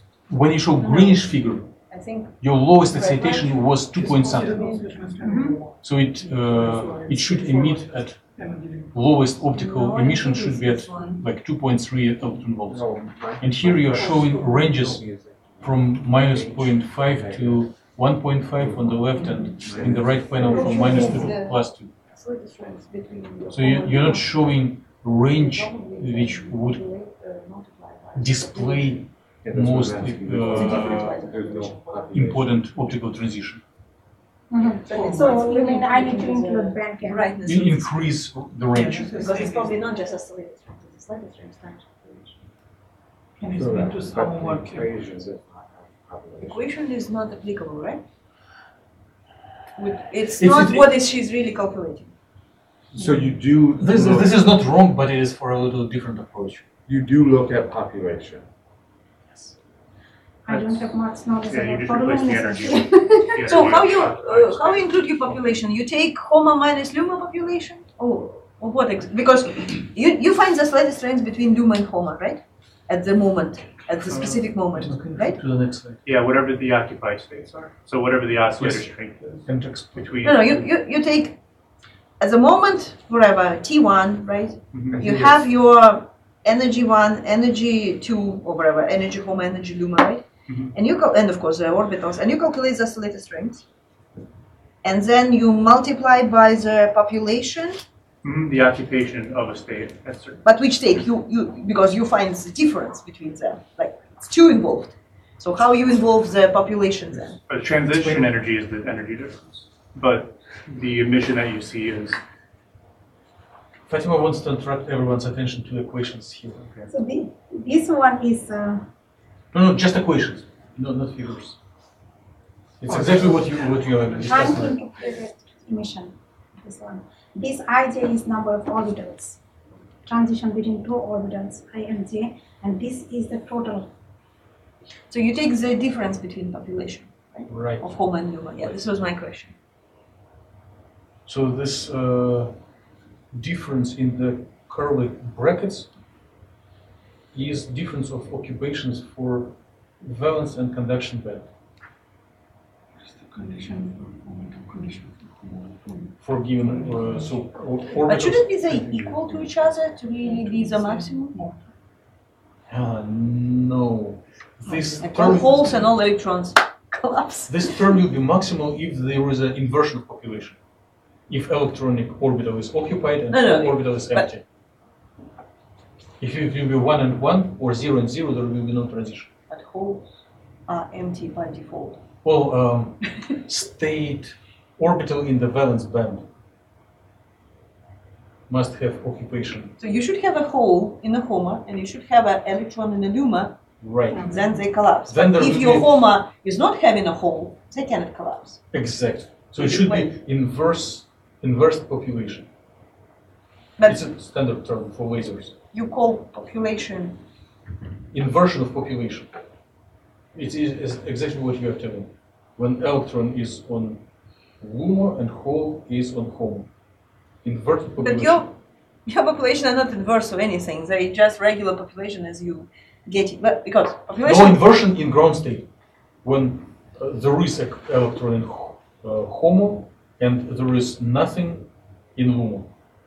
And if they are inverted, if there is an electron on LUMO and nothing on HOMO, population is inverted and system is ready to emit.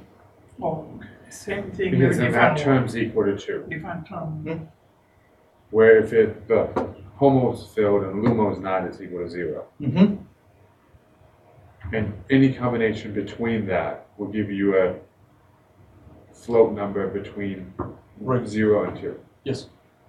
So then your rho is like psi squared times psi squared to get like What's called? Upside square. Size. Or is it like is it this way or is it this way? It's just a transition energy between like LUMO plus Y and HOMO minus X. Rho?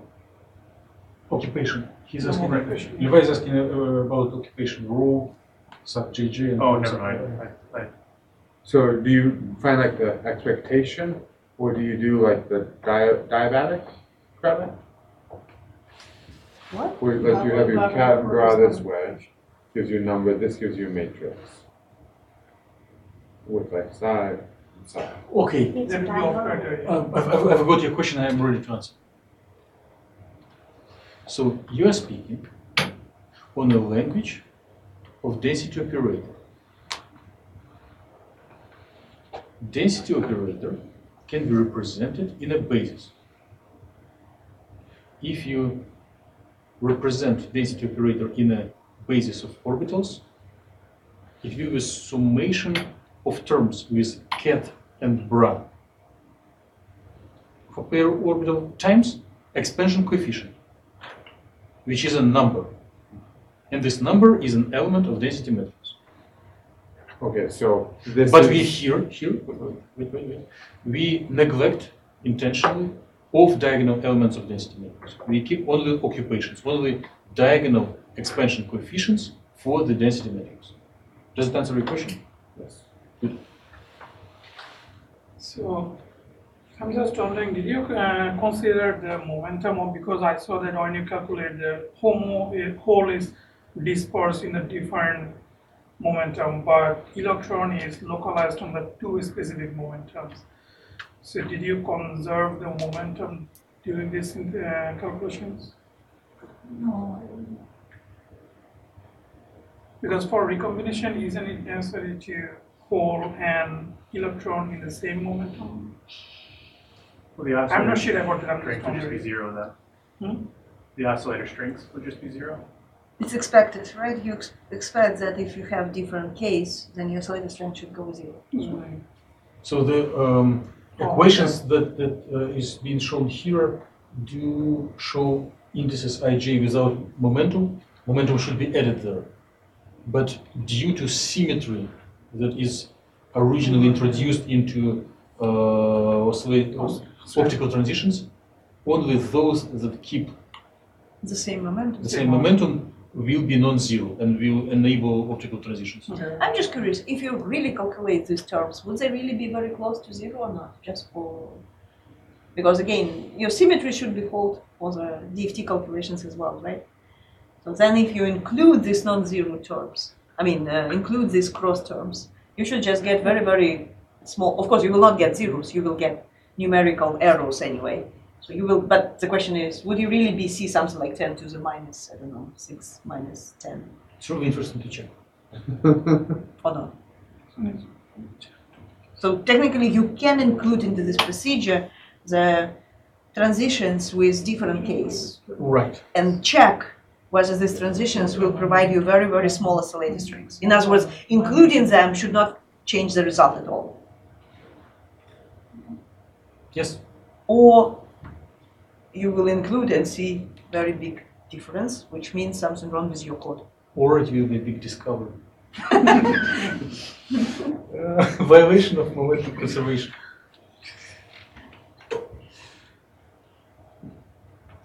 and next, this is for silicon 111.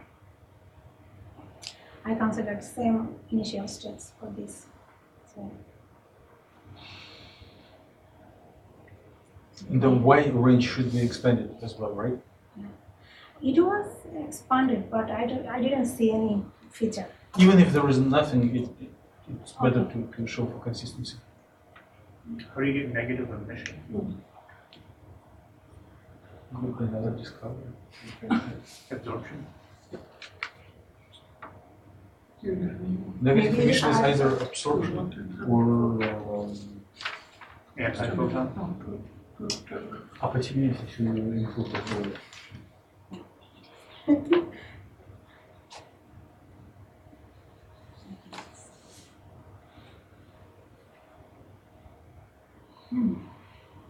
So this is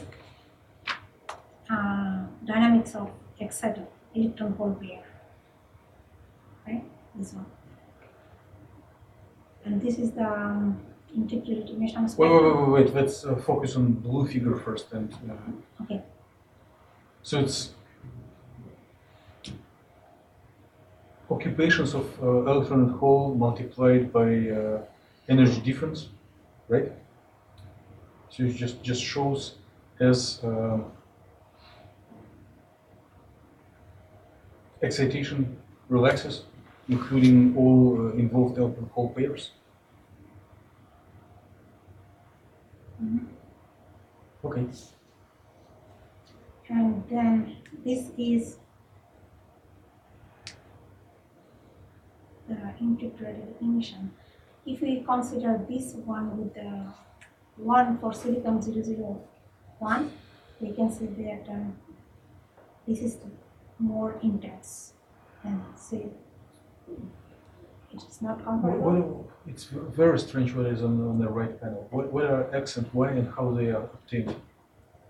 This is wavelength, and this value is times 10 to the 5. And this So is something has to be improved in this figure.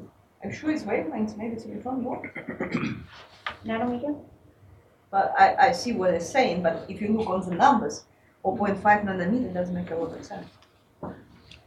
This is times 10 to the power 5. Oh, 10, Yeah. oh, 10 to the plus 5, right? So it's Plus actually, five, yeah, then what is it? infrared. Super. So it's Super infrared, but your gap is open or closed in this case? For this system. I think you looking on the systems which have open gap around one electron, more than one electron volt, right? No, but it looks like it's half to a quarter of an EV. From her blue plot. Yeah, blue, but we're looking on the right plot. Yeah, but what is The value, well, quarter of an EV? 500, what it is, 5 to the 10 4, 50,000? Yeah, this is 50,000? No, So this it's is 4,000. Because it's 0.5, so you do 10 to the 4th. So that'd be, so 2.5. 50,000. it should be 4,000. 4,960. 40,000. It's 40,000 because it's 10 to the 5th. Yeah. 4.5, 10 to the 5th. It's the same as 5 times 10 to the So I'm 4th. assuming that maybe it's supposed to be 10 to the 5th. So how this figure was obtained? Mechanical. So it's a deep infrared. Which part of the No one is, right? I have probably this is wrong. I don't know. I need to check. right now it looks like so it's probably your bluish stuff is matrix, Like a quarter of an EV. and you integrate along one dimension and keep dependence on another one just by summation, right? But maybe you flipped and integrated over the opposite direction. I think so. Yeah, I checked. So Errors this figure. one- It this one was needs to like x-axis This one plus needs to be intensity. rechecked very carefully. It looks like two indices were flipped. Yeah. So you have disagreement between blue and blue. I mean, right and left panels do not agree, right? This axis should be flipped. Not axis on the image. Axis Yeah. during the procedure when you compute integration. Or you're saying that intensity should be on the bottom and wavelengths on the top? Intensity That should makes be. sense. Intensities will be x and frequency will be y, and time should be integrated out. Maybe right now the She was x-axis- integrating something different, Yes. not time. Well, I do not know, but there is a suspicion. Is it the last slide? No? Almost. Oh! Yeah. So conclusion is about the relaxation rate. Electron hole relaxes faster for all transitions. And that's all. So, Okay, but thank you. Does anyone has steam for more questions? so in conclusion, when you said they have a additional pathway in indirect transition, what's that additional? So for Just indirect one, then I was action on it. Pathway. indirect, right? So if it is direct, then just same K point channel. If it is indirect, then So it's just same. indirect. Times 4 in your case, right? Many thanks to everyone for supporting discussion. If you were taking critical notes, you can submit them to authors. And we are meeting next time Tuesday 4 p.m. with first rough draft of SiNW poster. System, I mean, XYZ. Can you? The coordinates. So you take in 4K coordinates, but the idea is that you can take much larger piece of code.